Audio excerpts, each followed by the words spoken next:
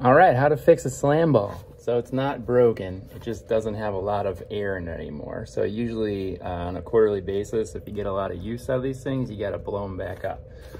So we take the automatic air pump here, just like so. So I think I bought this one off of Amazon.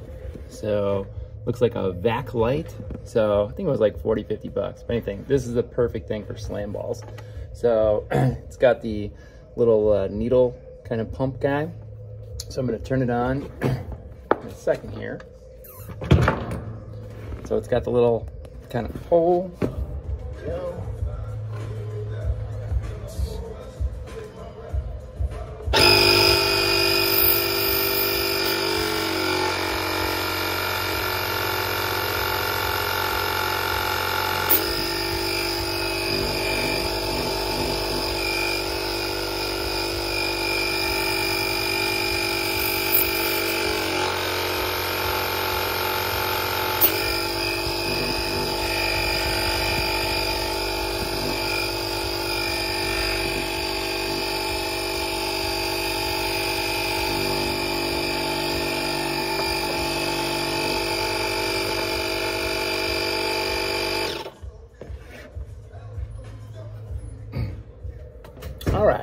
All right, cool. So filled it up. So it is totally filled up now. I usually just kind of shake it around a little bit. So you want to have it so it's just kind of firm, just like so. So it's got air, it's got the sand, good to go, ready to rock and roll. So, so I usually do this with every ball, every quarter. And then what I usually do is just take a marker, a paint marker, and then I usually just keep the date that I bought the ball on there.